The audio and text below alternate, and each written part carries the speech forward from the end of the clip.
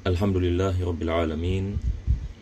Wassalatu wassalamu ala ashrafil anbiya'i wal mursaleen Sayyidina Muhammadin wa ala alihi wa sahbihi ajma'in. Alhamdulillah, my dear respected viewers, brothers and sisters in Islam. We begin our class by praising Allah subhanahu wa ta'ala for this opportunity for us to continue with our lessons, and we pray that Allah subhanahu wa ta'ala bless us with tawfiq and hidayah, that we are able to practice what we have learned and put it in our daily practices.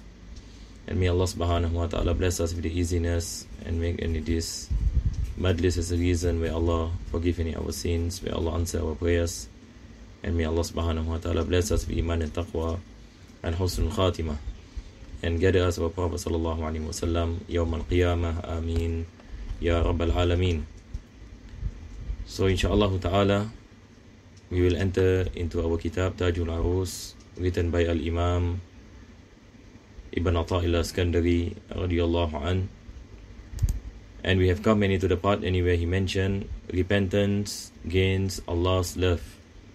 So now we are going back to speak about at-tawbah, and he mentioned that this is the first station, the first maqam for a seeker of Allah subhanahu wa ta'ala, for the person who makes Allah as his maqsood, as his goal and purpose in life, that is to attain the pleasure of Allah subhanahu wa ta'ala. So the first station for him to achieve this is none other than making tawbah to Allah subhanahu wa ta'ala, and what follows it is not accepted except by virtue of it.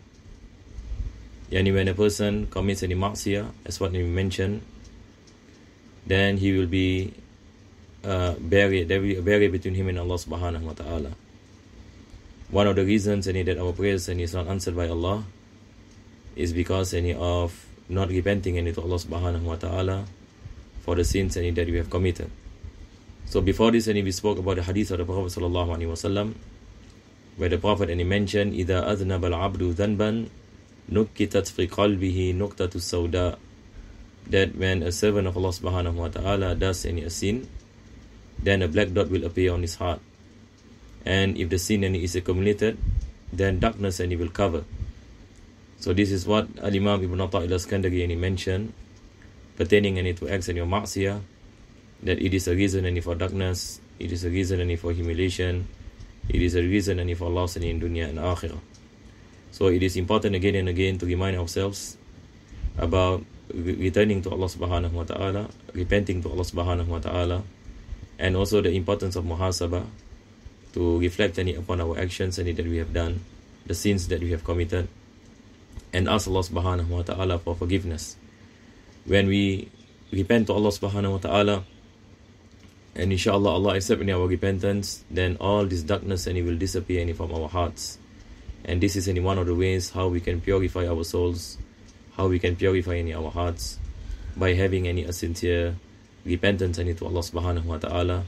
And we pray that Allah subhanahu wa ta'ala bless us with tawfiq.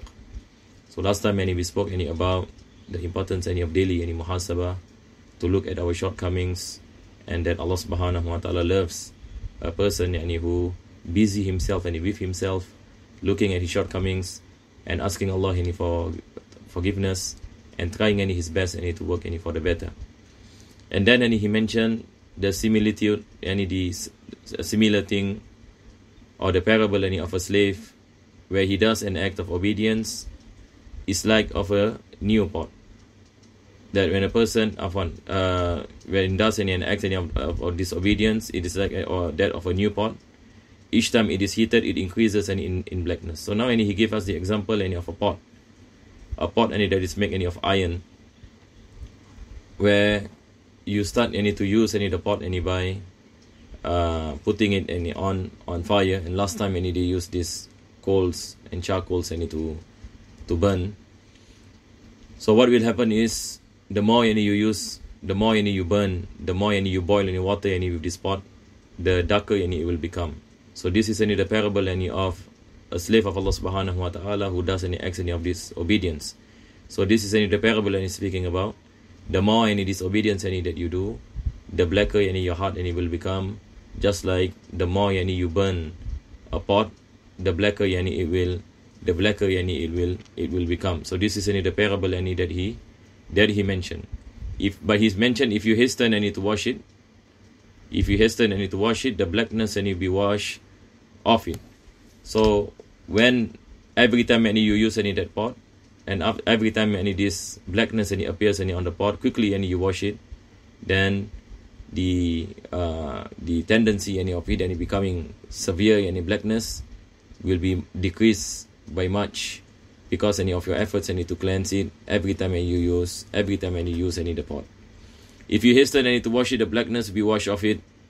And if you leave it and cook in it time after time, you will have consolidated the blackness until it disintegrates, and washing it thereafter will be of no use.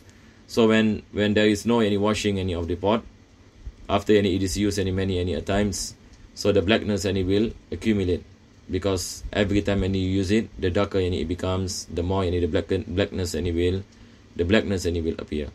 So this is basically the parable that he gives. The more you commit any maksiyah without repenting to Allah subhanahu wa ta'ala, the darker it becomes. So that is why it is always incumbent upon us that the moment we commit any maksiyah, then we have to quickly return to Allah subhanahu wa ta'ala and ask Allah subhanahu wa ta'ala for forgiveness with regret, with al-azam, as what we mentioned, the pillars of tawbah, by promising Allah subhanahu wa ta'ala that we will not return to the sin that we have committed. And in this particular case, it is like washing off something, while it becomes dirty. Our heart is like such that it becomes dirty, and it is filled with darkness. But the moment we make tawbah to Allah subhanahu wa ta'ala, it is just like us washing the darkness away from it. So this is the importance of returning to Allah subhanahu wa ta'ala. May Allah subhanahu wa ta'ala bless us with tawfiq. And inshallah we try our best today, inshallah, before we break our fast. And as usual, this is some of the things that we can practice, is we put it into amal. We practice it, inshallah. If you can face the qibla, for example, and before we break our fast, and we repent to Allah subhanahu wa ta'ala from all the sins that we have done, the sins that are committed by our eyes, the sins that are committed by our ears, and then we promise Allah subhanahu wa ta'ala that inshallah we turn over a new leaf, that inshallah from today onwards we will try our best to obey Allah subhanahu wa ta'ala, to refrain from all the prohibitions and all the things that we have done in the past. And one of the dhikr that is encouraged in the month of Ramadan, as many of us are aware, is Allahumma innaka afuun tuhibbul afwa fa'fu anna. Allahumma innaka afuun, O Allah, you are always forgiving, tuhibbul afwa, and you love forgiveness, to bless your servants forgiveness, fa'fu anna, and bless us with forgiveness. And this is the dua the Prophet sallallahu alaihi wasallam taught to Aisha radiallahu anha, where he asked the Prophet sallallahu alaihi wasallam, and if she comes into Laylatul Qadr, what is the things that she should ask Allah subhanahu wa ta'ala. So the Prophet sallallahu alaihi wasallam taught us the importance of this particular supplication, this particular istighfar. And it is in reality a form of istighfar, but basically the lesson behind it is basically Allah is teaching us the importance of tawbah. In reality, the dua that we recite in Ramadan, Allahumma innaka afuun tuhibbul afwa fa'fu anna, is basically asking Allah subhanahu wa ta'ala for forgiveness. Then also when we recite ashhadu an la ilaha illallah, we make shahada, we recite our shahada, and then we make any dua to Allah subhanahu wa ta'ala. So this is all things within the sunnah of the Prophet sallallahu alaihi wasallam. May Allah subhanahu wa ta'ala bless us with tawfiq, inshallah.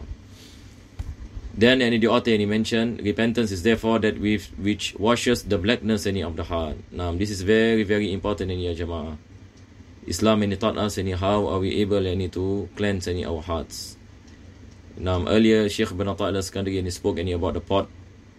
So when we speak about washing off things that are dirty in our plates and in our pots, we know what are the things that we need to use. We need to use the sponge, we need to use the detergent, to wash away all these the dirty remnants that is on our plates or on our pots. But how about to wash our heart? How about to cleanse our hearts? So he said the first station in this mujahada, in this path to Allah subhanahu wa ta'ala, it is by repentance, because the parable of repentance is that it washes the blackness of the heart, blackness result which is the result of the sins that are committed by the servant, so that deeds appear with the fragrance of acceptance over them. In order for our deeds to be accepted by Allah subhanahu wa ta'ala, Allah subhanahu wa ta'ala look at our heart. If our heart we have sins that we have not repent, that is one of the reasons that our dua is not answered by Allah subhanahu wa ta'ala. So if there are people complaining, for example, I make dua, I always saying they make dua to Allah, and I didn't see any answering of my dua, the first thing we have to do is we have to do reckoning upon ourselves. What are the sins that we have committed? Have we made any tawbah, repentance to Allah subhanahu wa ta'ala, or we have not repented to Allah subhanahu wa ta'ala? If a person finding himself not performing any prayers, not fasting for example, and he makes dua to Allah, and then he asks the question why Allah is not answering my dua, so easily we say to this person that it is because of your sin. It is because of the sins that you have committed, and you have not repented to Allah subhanahu wa ta'ala. How can you expect Allah to answer your prayers? So that is why ulama mention that our sins are barrier between us and Allah subhanahu wa ta'ala, and to wash away these sins in the form of the darkness that is prevalent on our hearts, that is by returning to Allah subhanahu wa ta'ala with sincere repentance, that is tawbatun nasuha. And then this becomes the reason that Allah accept our deeds and accept our prayers. And we are hoping that Allah accept our ibadah, Allah accept our fasting, Allah accept our tarawih, Allah accept our qiyam. So that is why it is important for us to come to this realization. And it is never too late to come to this realization about the importance of asking Allah subhanahu wa ta'ala for the forgiveness that we have, or for the sins that we have committed. So he mentioned, so ask Allah to enable you to constantly repent. So the thing here about repentance, and you have to understand, there must be consistency. It must be continuous. That is why in the Quran, Allah subhanahu wa ta'ala mentioned, Inna Allaha yuhibbut tawwabin. For verily Allah loves at-tawwabin. Allah did not mention Allah loves at-ta'ibin. There is a difference between ta'ibun and tawwabun.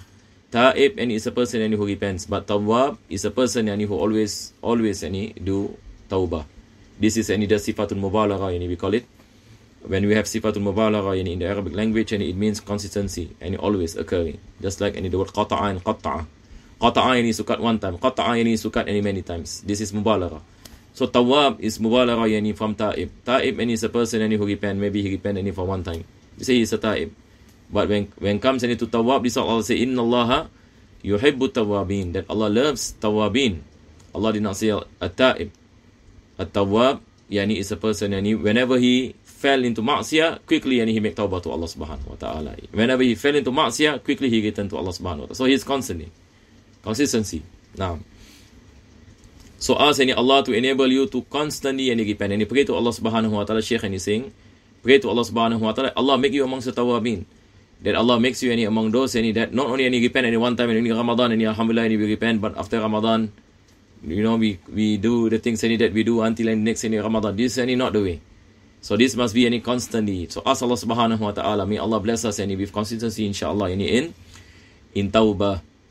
If you achieve it, then your time will be delightful, because it is a gift from Allah that He allots to whomever He wills of His slaves. So this itself is a ni'mah from Allah. That if you always make tawbah and you feel the sweetness of returning to Allah subhanahu wa ta'ala, and many a times you return to Allah subhanahu wa ta'ala, every time you fall into ma'siyah, you return to Allah subhanahu wa ta'ala, then He say, no, that this is a gift from Allah for you. It is a gift from Allah subhanahu wa ta'ala. So this is the thing, Jama'ah, inshallah, we are hoping that inshallah the benefits that we get from the words of Al-Imam Ibn Atta'il Al-Skandari is that we are able to slowly, inshallah, from now on, we try to enliven this meaning.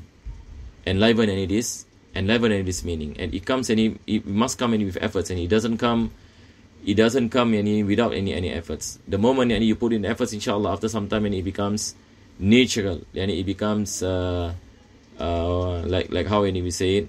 It becomes like something that is easy, because the moment you do it every day, then it becomes like a culture in you, something that is continuous. May Allah bless us with these characteristics of tawwab. Ameen ya rabbal alameen. Naam. And this is a tawfiq that Allah gives to whomever He wishes. So if Allah makes you amongst the tawwabin, then you are in need to make shukr to Allah subhanahu wa ta'ala for this blessing that Allah bless you with. It may so happen that a slave with cracked heels achieve it. He said that there are times that a slave, now this slave that he meant is a slave in like what we mentioned in fiqh, al-abd, and there is the master. So it may so happen that a slave here again, it means the slave in this dunya, with cracked heels why cracked heels because of working a lot. So sometimes a slave, Allah bless him with tawbah, but not the master. Imagine there is a master and there is a slave. Sometimes the slave is better than the master, even though the master is seen as someone honorable in the society. But the master commits sins but doesn't make tawbah to Allah. But the slave who is miskin, fakir, does not possess anything, he is making tawbah to Allah subhanahu wa ta'ala. Allah bless him with tawbah. Now he is better than the master. Although outwardly people see the master is better than the slave, but Allah subhanahu wa ta'ala looks at the spiritual state of a person. It may so happen that a slave with cracked heels achieves any tawbah, but not the master. Or a woman achieve it, but not the husband. The wife always make tawbah to Allah subhanahu wa ta'ala, but the husband does not make tawbah to Allah. So the wife is better than the husband. So sometimes a slave can be better than the master, wife can be better than the husband can be better than the wife, master can be better than the slave, one friend can become better than the other. Then we can speak a lot all these things, but the thing is, He's giving us a measurement. How can you be loved by Allah subhanahu wa ta'ala? It is when you yourself practice this repentance to Allah subhanahu wa ta'ala. If you have any repentance to Allah subhanahu wa ta'ala, and it is a culture in you, then you are better than someone who does not repent to Allah subhanahu wa ta'ala, even if you are miskin, even any people look down on you in reality, in your life. But Allah subhanahu wa ta'ala honor you because of your attachment to Allah subhanahu wa ta'ala. May Allah bless us amongst the tawabin. Ameen ya rabbal alameen. Or a young man achieve it. A young man achieve it, but not his elder. So sometimes a young man is better than an old man. And a young man attains the characteristics of tawbah. Always making tawbah to Allah. He is better than an old person who does not make tawbah to Allah subhanahu wa ta'ala. So this is how we judge people. This is how we see the reality. That's why Allah said in the Quran, Inna akramakum indallahi atqakum. The most honorable of you towards Allah subhanahu wa ta'ala is the one who possesses the most God consciousness to Allah subhanahu wa ta'ala. The one who always carry out the commandments of Allah, asking Allah subhanahu wa ta'ala for forgiveness when he fell into the prohibitions. Therefore, if you achieve it, then Allah truly loves you. If you achieve these characteristics of making tawbah constantly. So the thing here, I would like to emphasize here, Jama'ah, making tawbah is about consistency, and we are not speaking about making tawbah one time, 2 times in our life, but it is like a characteristics within us. This is what he's speaking about. Then Allah truly loves you, for Allah said, Inna Allaha yuhibbut tawwabin wa yuhibbul mutatahhirin. This is in the Quran. Verily Allah loves the one who always make repentance, and the ones who purify themselves. Who purify themselves zahiran and batinan. From the zahir, that is the apparent form of filth, and also the hidden form of filth, and that is, as what we mentioned, diseases of the heart, that we purify ourselves from sins and from the darkness and the diseases by returning to Allah subhanahu wa ta'ala. And Allah loves those who are pure from committing any sins. May Allah subhanahu wa ta'ala bless us with tawfiq. Ameen ya rabbal alameen. And then he mentioned only someone who knows the true precious value of something will wish for it. This is a principle in life. Only if you know the precious value of a particular thing, then only you will seek for it. Just like today, for example, people know about the value of money, so they are motivated to seek to find any ways to attain any wealth, to attain any money. Because why? Because they understand the value of the money. So he gave an example. If you were to quickly scatter rubies among beasts, amongst any animals, for example, and you throw to them diamonds, for example, you have these goats, or basically animals, and you give them diamonds and rubies, precious rubies. Do you think the animals will turn to it or wanting it? Certainly they do not want. Correct or not? Because they do not know the value. They do not know the value of the diamond. They do not know the value of the rubies. They will pay no attention, because Bali would have been more preferable to them. For example, you put a bowl of diamonds, and you put a bowl of barley. Barley is the thing that these animals, this livestock, usually eat. Which one of the two do you think the animals will choose? Certainly they will choose. They will choose barley, because they know to them about the value of the barley, that it will make them full. But they do not know about the value of the rubies. But human beings, they understand the value of the rubies. So basically what he is saying is, going back into the principle earlier, that you are inclined to something that you know about the value. That if you know about the importance of love of Allah subhanahu wa ta'ala, then certainly you will seek the love of Allah subhanahu wa ta'ala. But if you do not know about the importance of this love, then you will not seek the love of Allah subhanahu wa ta'ala, because basically we will put in efforts towards the thing that we know that it will have value, that it gives benefit to us. So this is an example he gave about the animals and about the rubies. So he asked, look therefore at which of the following two groups you belong to. Which of the following two groups that you belong to. If you repent, you are from amongst those beloved by Allah. But if you don't, then you are amongst the transgressors. So certainly we want to become among the groups that always repent to Allah subhanahu wa ta'ala. When we understood about the importance of the love of Allah subhanahu wa ta'ala, because when Allah loves you, what happens when Allah loves you? Then everything will be blessed for you. The creations will also love you, and Allah subhanahu wa ta'ala will answer our prayers, and Allah will make us enter Jannah, and Allah will bless us with mercy, and Allah will protect us from all forms of difficulties.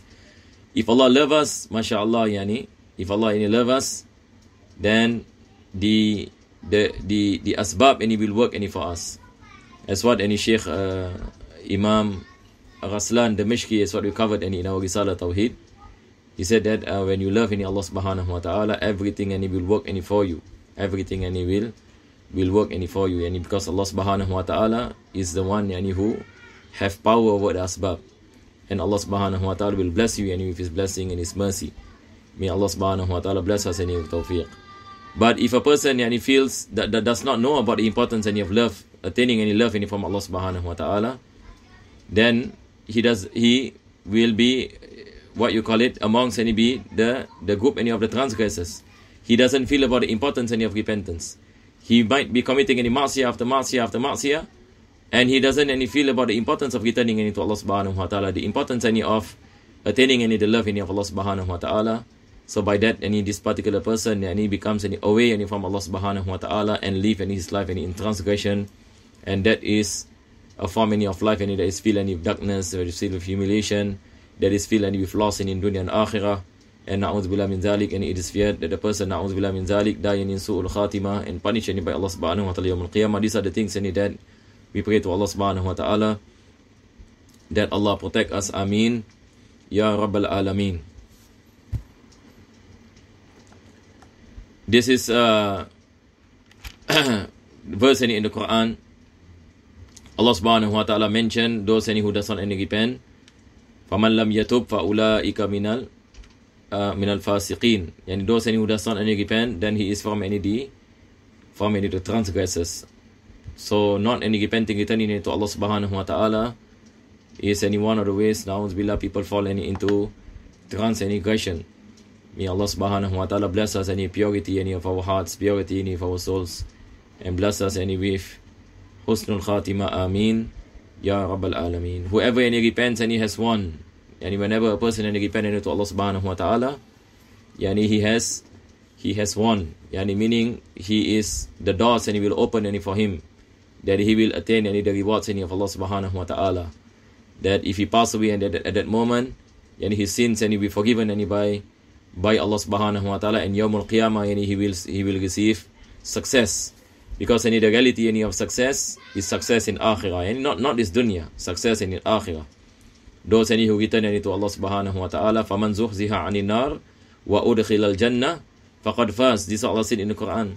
Those any who are made away any from the hellfire, wa udkhila al-jannah, and made any to enter Jannah, faqad faz, for verily he has attained any success from Allah subhanahu wa ta'ala. Ya ayyuhalladhina amanu la tulhikum amwalukum wala awladukum an dhikrillah wa may yaf'al dhalika fa ulaika humul khasirun. Yani the otherwise, that if a person does not any make tawbah to Allah subhanahu wa ta'ala and indulge in himself in ma'siyah after ma'siyah after ma'siyah, this and will make him fa ulaika humul khasirun. Yani they are amongst any the people any who are at loss.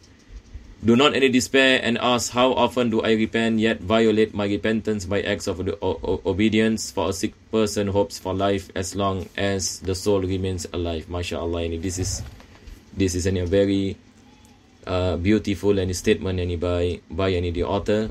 And the author and this is in reality a lot of people ask in this question. A lot of people has this what you call it, a misunderstanding, where people often ask, how can I repent to Allah subhanahu wa ta'ala, but I'm still committing any ma'siyah. The thing is that Islam taught us, do not be despair from the mercy of Allah subhanahu wa ta'ala. Do not be despair from the mercy of Allah. Do not look at yourself. Always look at the treasures of Allah subhanahu wa ta'ala, the mercy of Allah subhanahu wa ta'ala, the forgiveness of Allah. Focus on Allah subhanahu wa ta'ala and ask Allah for repentance, ask Allah for tawbah. Ask Allah to give all of us inshallah the ability to obey Him, the ability to refrain.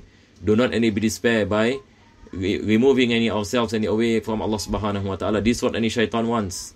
Shaitan wants you to be despair from the mercy of Allah subhanahu wa ta'ala. So we have to always remind ourselves about its importance.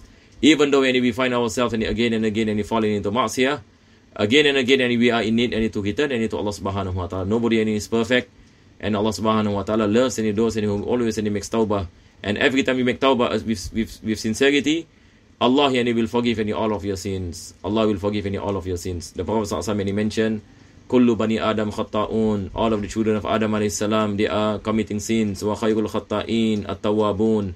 And the best of them are those whom when they commit this ma'siyah, they return to Allah subhanahu wa ta'ala. May Allah bless us with istiqamah in tawbah. Inshallah, because of time, we will stop here. And inshallah, there are certain other things I would like to speak about this, but we will postpone to our next class tomorrow, inshallah ta'ala. May Allah subhanahu wa ta'ala bless us with afiyah and salama, and bless us in goodness in dunya and akhirah. Ameen ya rabbal alameen, and makes us amongst the tawwabin. Wa sallallahu ala sayyidina Muhammadin wa ala alihi wa sahbihi wa sallam. Walhamdulillahi rabbil alameen.